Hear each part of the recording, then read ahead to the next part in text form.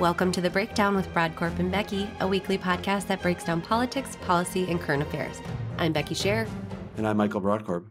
We are back with a bonus episode this week related to the U.S. Senate race.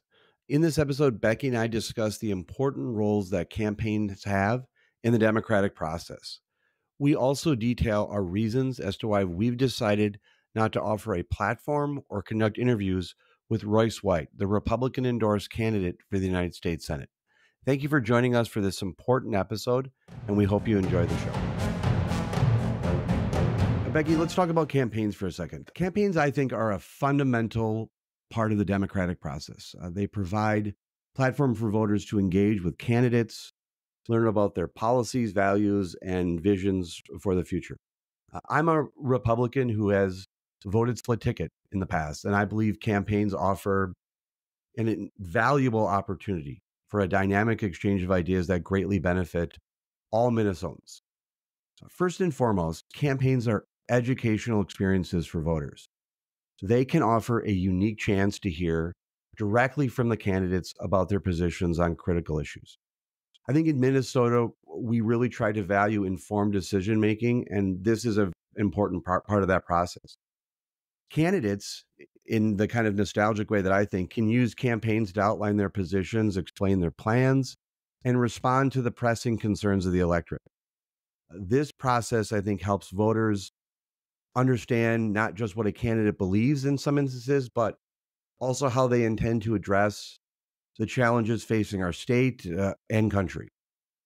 Campaigns also encourage candidates to engage with the public in meaningful ways. You can do town hall meetings, debates, public forums. These are all essential to any campaign. These events allow candidates to connect with voters personally, answer their questions, and listen to concerns. I believe that this direct interaction is vital in fostering a sense of accountability and transparency. I think it helps ensure that candidates remain responsive to the people that they seek to represent, that voters have a voice in shaping political discourse by participating. Campaigns can also be, for lack of a better phrase, a petri dish or breeding ground for new ideas and innovative solutions. The competitive nature, the pressure of campaigns can push candidates to differentiate themselves and present sometimes unique perspectives. This healthy competition can lead to the emergence of creative approaches to policy issues, driving progress, and sometimes maybe innovation. For example, I think we've both done this on campaigns where someone might propose a novel solution to healthcare or education or economic. And those ideas might not have surfaced outside the pressure of a campaign or electoral process. Again, as someone who has voted a split ticket, I believe more and more about recognizing the value of considering candidates from across the political spectrum. I describe myself as politically homeless, but someone who aligns themselves mostly with the Republican Party. And I believe that this has led me to the belief that ideas and effective leadership are not confined just to one single party. I think this is an approach that could benefit Minnesota in fostering a diverse and well-rounded political landscape, not from just one party. And so by being open to candidates from different political parties, voters can, I hope, ensure that they are supporting the best ideas and capable leaders, regardless of simply just political affiliation. And so I'm hoping that a vigorous debate happens between candidates because I think it's crucial for the health of our democracy. We would benefit from the debates. They expose strengths and weaknesses of different policy proposals and help, I think, inform voters make good decisions. The other advantage of a debate is that it challenges candidates and incumbents to defend their positions, refine their arguments, I think leading to better developed policies. And it also encourages engagement among voters, which I think you and I are both advocates for in this kind of vibrant democracy that we want to have, this vibrant democratic process. When candidates engage in substantive debates and present compelling ideas, I think that they also inspire voters to become more involved. A more thoughtful debate will bring a more thoughtful voter. And this can help increase engagement, can lead to higher voter turnout, more representation, and also more of a sense of community and shared purpose. So when Minnesotans come together, I am nostalgic about campaigns and believe that they are a place where Voters can learn about candidates, generate ideas, and engage in meaningful debates. There's theater. I participated in some of the theater, but they also serve as a good forum to educate and innovate and bring democratic participation in the process. I consider myself, again, to be a Republican, but I look at the electorate broadly these days. And I hope that Minnesotans will benefit from a dynamic and vigorous debate on this campaign that will foster ideas for the betterment of the state. And so my hope this election cycle is that Minnesotans are treated to a robust campaign on a whole variety of levels. And I look forward to being a part of that process in our discussions with you in elevating those discussions and participation. I completely agree. One of the reasons I got into politics was to help, because in high school and college, I didn't think that my peers were informed. I think that there is something about talking to the people, making sure the voters have access to information and a healthy debate. I think debates are a great way for folks to really see one side versus the other, the differences and even some similarities between candidates if it's a pre-primary debate. I think that it is a really crucial part of the campaign process is to have folks willing to go have those conversations, go around the state, talk with voters at all levels, from rural Minnesotans, urban, suburban, talk to people from all different backgrounds and different organizations. We need to make sure that we are making ourselves, and again, I'm speaking as we as Republicans, making ourselves and our mission and vision and messaging available so folks can make their own decision and hopefully come over to our side. I completely agree. I think that is what a campaign is meant to be, and that's what I hope to see from all of our candidates. That's great. I'd like to transition for a second and talk about a conversation that you and I have had a little bit offline and we formulated. And I'd like to frame up a little bit about an approach I would like to take involving Royce White and his campaign for the U.S. Senate. And I'd like to get your perspective. Again, this podcast is a partnership. I want to hear from you, and I hope in some ways you want to hear me. But we have this platform, we have this opportunity. I'm very protective of the space that we've created. I'm very proud of the discussions that we've had. I think this would be the closest thing to a monologue I think I've ever done on the podcast. But just I'd like to get your take on some things, because I think it's important for the discussion that we're going to have going forward. And I think it piggybacks a lot on what we just discussed about the role of campaigns. In politics, candidates for office are expected to exhibit, I think, a reasonable amount of stability, competence, and a grounding and understanding of the issues that they will address. I have a desire to help foster political discourse and facilitate meaningful conversations has really grown over the last decade, particularly on this podcast. And on this podcast, we have always championed an open dialogue and an exchange of diverse viewpoints. However, I think this openness has limits, particularly when it comes to platforming individuals who I think their behavior and rhetoric indicate instability. I would like to choose to not offer a platform or conduct interviews with Royce White, a candidate whose actions and statements suggest I believe he is unfit for office.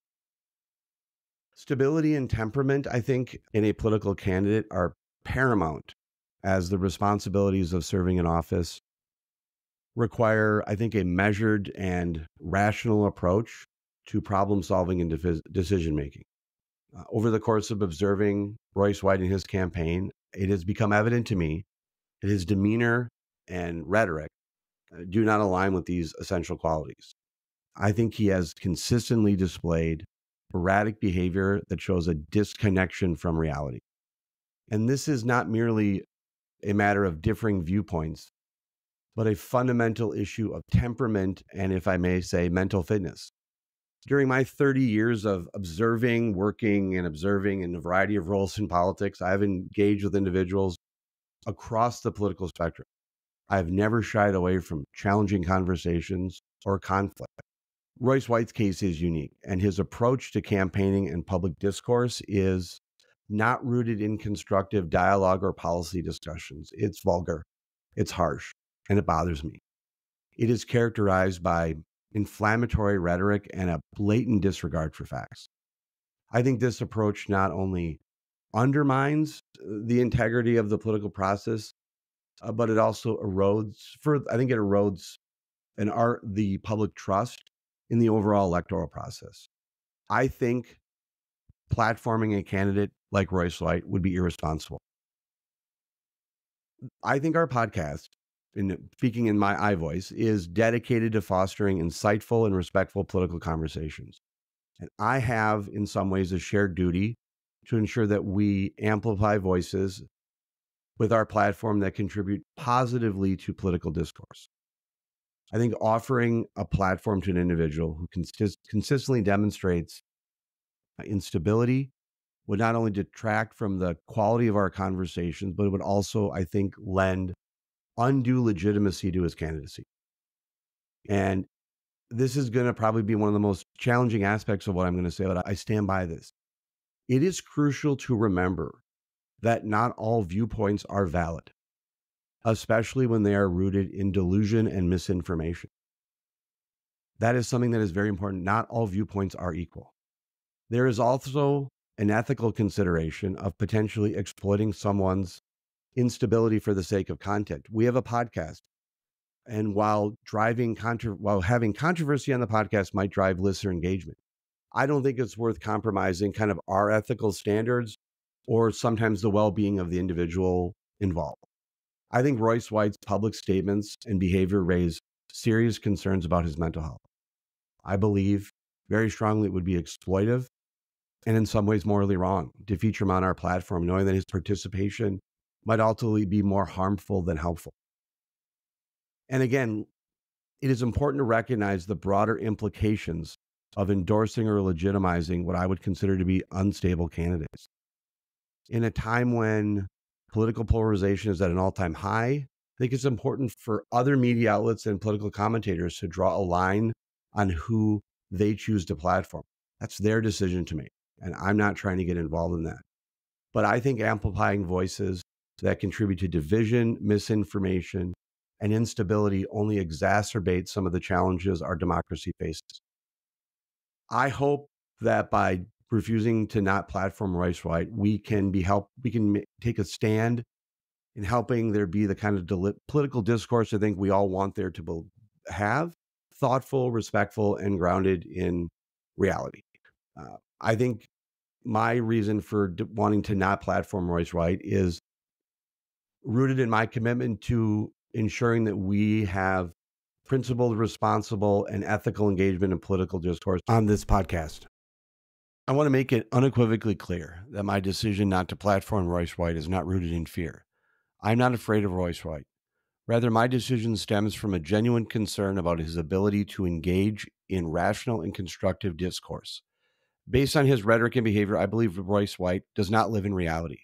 His approach to politics is marked by instability and detachment from factual and reasoned discussion, which are essential qualities for anyone aspiring to public office. Moreover, I do not think Royce White is capable of listening and having a meaningful conversation.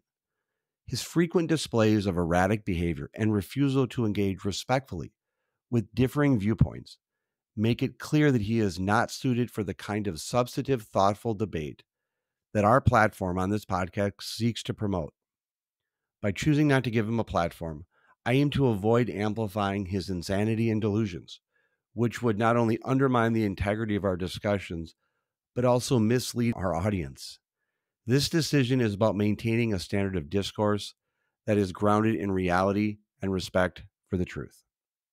And I think his behavior and rhetoric indicate a level of instability and incompatibility with the responsibilities of his office and the office of serving in the United States Senate. I have a shared responsibility to promote constructive, meaningful conversations and not ones that undermine, I think, the very core and foundations of the democratic debate. And I understand that my perspective may be controversial to some, may be controversial to you. I have come to advocating for this position after consideration of his behavior, his rhetoric, which I don't think aligns with the standards of stability and responsibility that I would expect from a public official. Others may disagree with this assessment, but I think it's essential that we maintain the integrity of the discussions on this podcast and ensure that the voices we amplify are positively contributing to political discourse. I believe very passionately that we are committed to fostering a space for meaningful and respectful conversations, even if it means making a difficult decision, which I would like us to make, and I'm offering my perspective on it. And I would welcome feedback on my perspective, the decision that we eventually make here, your perspective, because I think that's vital to continuing this discussion. And I would always encourage people to share their thoughts.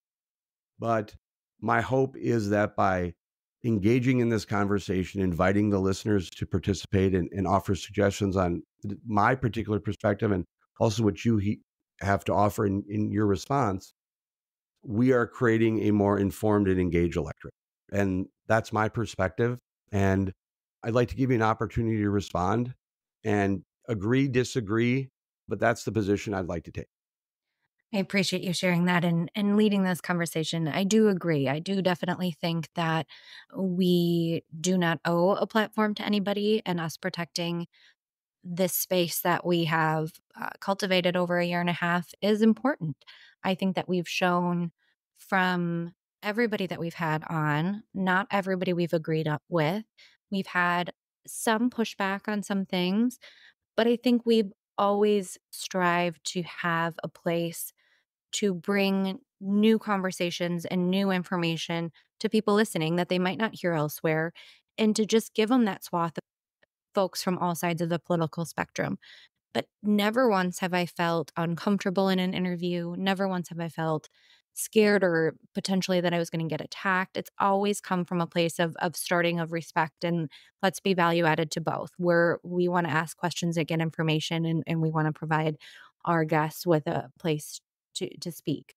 When it comes to Royce White, I share your concerns. I think that elected officials are held to be a higher standard and should be held to a higher standard. I don't think this is unique just to elected officials. I think there are different corporate executives, celebrities, different occupations across the board where you just are simply held to a higher standard. And when it comes to politics, when it comes to government, I think one thing that has really eroded how we conduct business is the vitriol, is the instability of slings and slinging poor words and attacks at each other, and just the distraction. I think that there has been so much, and we can look back to the Speaker McCarthy takedown of something that derailed our government for weeks on end. And when we have these distractions and when we have people in positions, whether it's candidates or elected officials, who are just going to be in that distraction era, America loses. Minnesotans lose.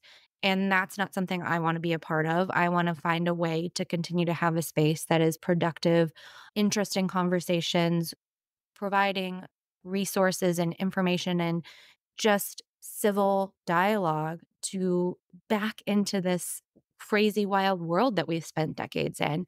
So I completely agree here. I think that it's unfortunate that this is the current candidate for US Senate. I think that there is a way to have alternative opinions. There is a way to be part of this anti-establishment, screw the man kind of system. There's a way to do that and still be respectful to the folks around you. There's a way to have conversations with reporters, with podcasters, with voters without having to go down this wild little rabbit hole that I feel like happens when you look at and what we get from Royce White. And I just don't think it is something. I'm glad you brought this up because I just don't think it's something that we need to be a part of. It makes me feel uncomfortable to be a part of. And that's where I stand on it. I support it. I agree with it. And I want to keep this space what we've built over the last year. I appreciate that, Becky. I appreciate your support, and you offered some great insight as to your perspective on it too. I feel good about the decision. I would also say to you that I think that there's some larger, broader issues about how Royce White got endorsed and party process things that I think we should discuss at some point. I don't think that this precludes us from ever discussing the Senate race or particularly Royce White's candidacy. But I think that we've staked out a position that absent there being a fundamental change in some of the responsibility that's in that operation, we're not going to platform it. And I think that's a really good decision that we've made here. And I'm proud of the place that we've staked out, because one thing I will say is that there is so much good that we could be focused on right now on this podcast and discussing. There's so many good policy discussions that we could be having about the direction of the state. There's going to be a great battle for the Minnesota House of Representatives. There's going to be a presidential race where Minnesota is going to be in there. And we have views on that. And I don't think we should ignore the Senate race, but I think we've carved out a space that we're not, and someone who we're not going to platform and whose views we're not going to allow to come on this podcast and disintegrate what we've tried to build. And so I view this as a wonderful decision for us to focus on all of the good that's out there in politics. We are going to disagree on this podcast. We are going to have disagreements together. We got a football season coming up. There's so much good that we're going to talk about. But I'm really proud that we've put a fence around this particular subject and say that this is not where we're going to go.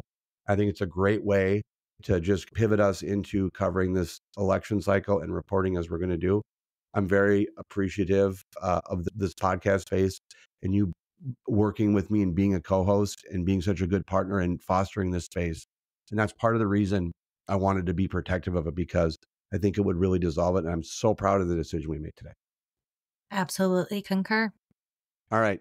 Have a great one. Thanks. Bye. We want to thank you for listening to this bonus episode of The Breakdown with Brodkorb and Becky. Before we go, show some love for your favorite podcast by leaving us a review on Apple Podcasts or the platform where you listen. You can also leave us a review or give us a shout out on our website or across all social media platforms at BB BreakPod. The Breakdown with Brodkorb and Becky will return next week. Thank you for listening.